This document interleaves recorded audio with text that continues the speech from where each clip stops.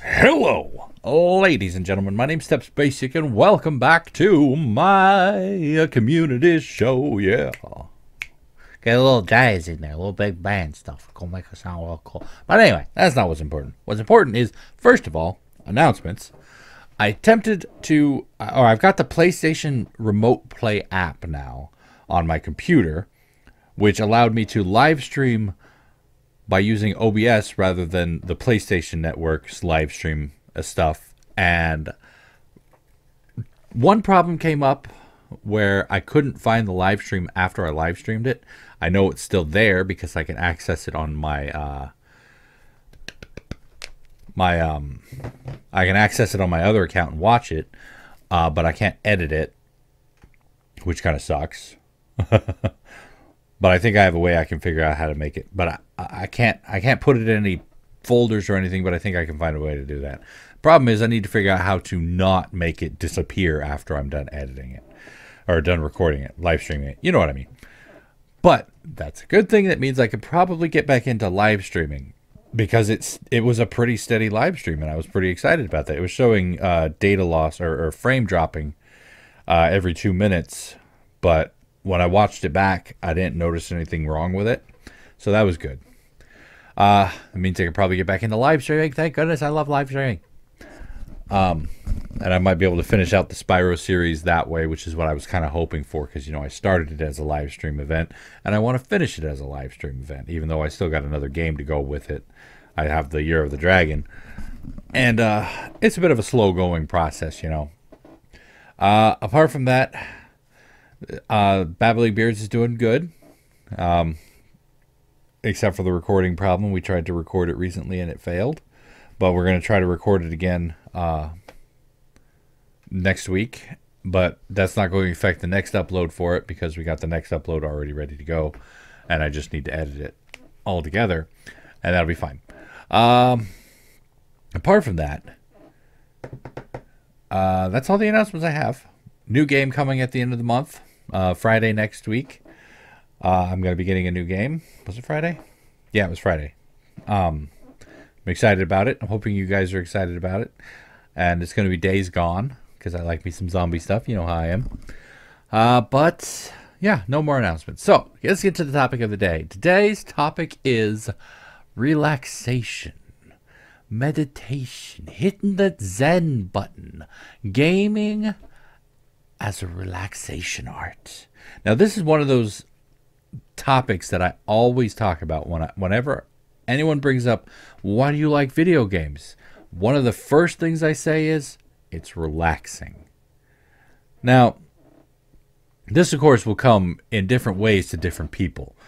Now, to me, relaxing games aren't so much the multiplayer, you know, get in, shoot 'em up type of games. I can't relax with that. But I do know other people, my brother, to name one, who actually finds that so much more therapeutic to get in and just start shooting stuff. You know, it's less relaxation, more catharsis than anything for me. But I can understand how that works. Like, for me, I like mellow games. You know, I'll play, in order for me to relax, and I know it's going to sound funny if you watched any of my Final Fantasy stuff. But for me to relax, I'll get in and I'll just grind. I'll just level up my characters in an RPG. And that is a good way for me to relax and just unwind.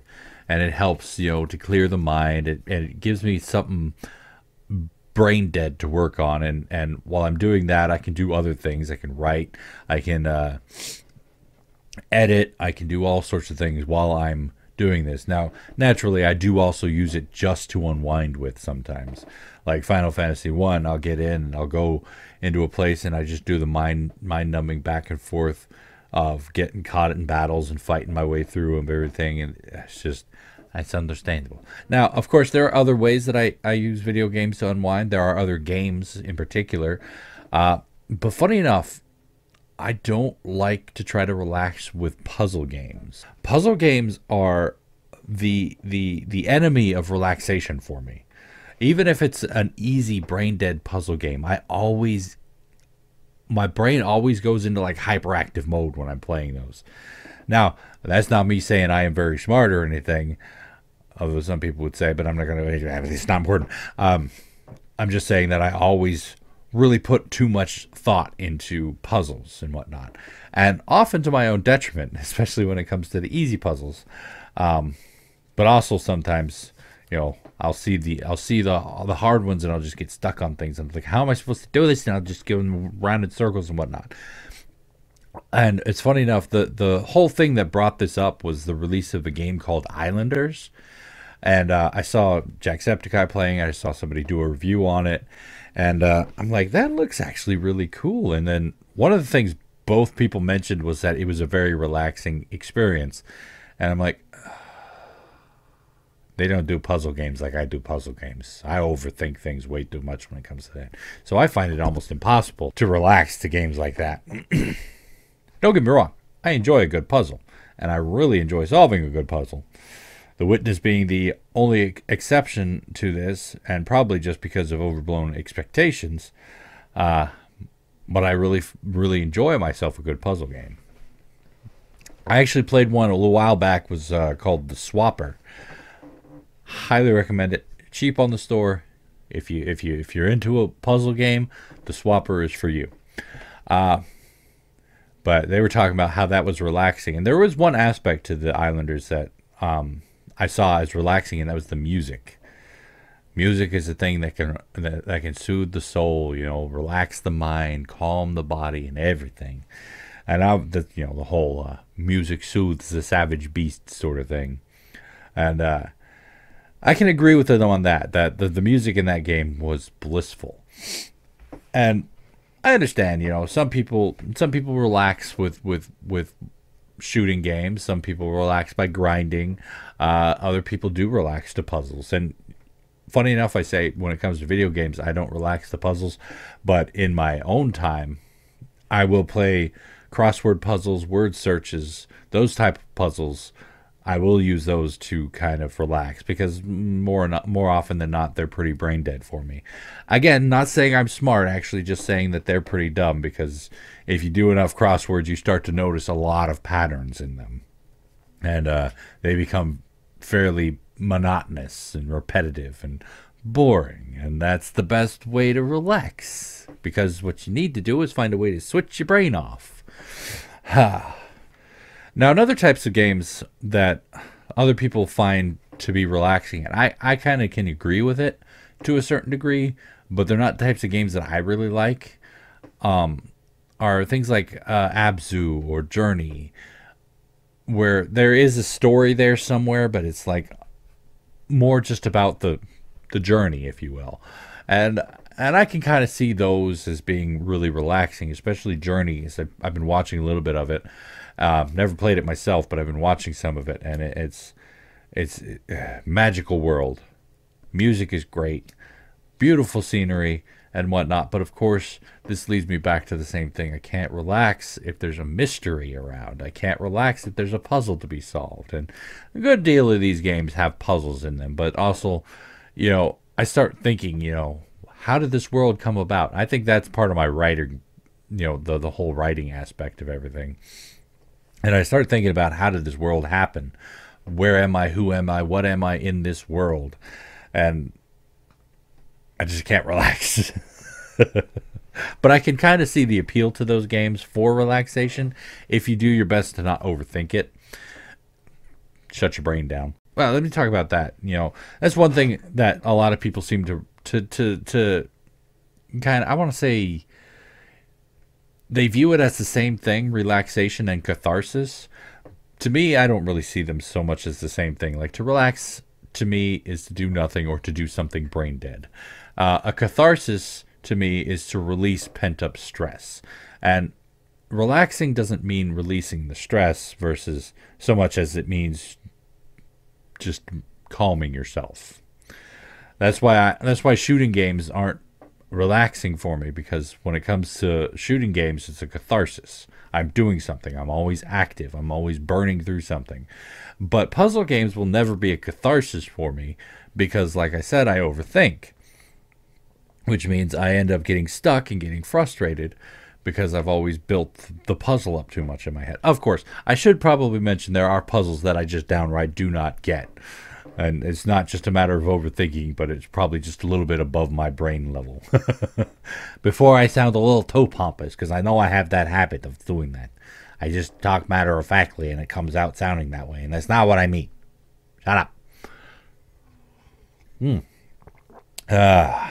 So what kind of games do you guys like to play to Cathart and or relax? I know there is one thing that I do like to do, apart from the leveling up and grinding in RPG stuff, is open world games. I will go sightseeing. I know, that might not sound as weird as I think it sounds, but that sounds a little weird, I know. But especially in some of these larger, more beautiful open world games, sightseeing is fun and relaxing, and you don't really have to accomplish anything. Assassin's Creed is probably the one where I like to sightsee the most, because some of it's modeled after actual existing stuff, like Vienna and Rome and whatnot, modeled after actual Rome and whatnot. And it was kind of funny. I know they're not really the same anymore, but I've been to Rome, and it was a great trip. I went there when I was in the military. We had 4 days in Italy, saw Civitavecchia, and took the train to Rome, and roamed around Rome, took the buses, the tour buses. It was phenomenal. You know, it's just a sightseeing tour of the city. I love things like that because I'm very much an urban explorer. I'm just an explorer in general. I have that wanderlust stuff, and seeing Rome there, and then coming back and seeing Rome through Ezio's eyes in Assassin's Creed was just really cool. And I didn't have to put any effort or any thought process into it. Just wandering around Rome, I'm like, hey, that's the Castel di San Angelo. I've been there. There's the Pantheon. I've been there. And there's the Vatican. I've been there. And there's the Colosseum. It was smaller than I expected. I was expecting it to be a lot bigger. But you build these things up in your mind, right? That's actually kind of the one thing I'm looking forward to in Days Gone is exploring and sightseeing in that game. I know there is the aspect of monsters coming to eat your brains and whatnot, but I still feel like there's going to be an opportunity for me to explore around and see things and have fun and just unwind and occasionally Cathart all over the zombies and whatnot. I think that's it. That's all I got for you today. I know it's a bit of a shorter one compared to some of my more recent ones, but I got stuff I got to do tomorrow. You know how it is, and I got to get ready for that. And hopefully it'll all go smoothly and get it all taken care of and out of the way. But anyway, let me know in those comments down below what sort of cathartic releases and or relaxation games you guys like to engage in. And yeah, if you enjoyed this video, I hope you did. Please go and poke that like button for me. If you'd like to see more from me, make sure to hit that subscribe button. I just flicked my table. And of course, as always, you're more than welcome to leave comments down in the comment section down below, and I will get back to you as soon as I can, when I can, if I can. You know all that jazz. And tune in next time for another topic at another time. And until then, good night.